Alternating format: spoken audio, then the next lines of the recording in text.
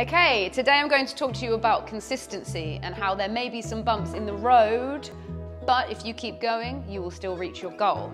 So we've got two people here today represented by two different colours.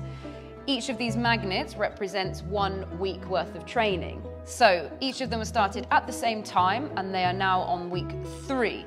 So they're feeling good, they're feeling great, but they're going into week 4, they catch a cold.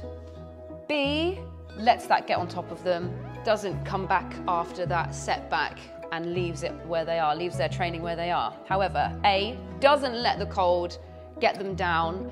They start training again once they're feeling better. So they are back on the road to their goal. So they do another 3 weeks, but then it's half term. So they take that week off. They don't beat themselves up about it.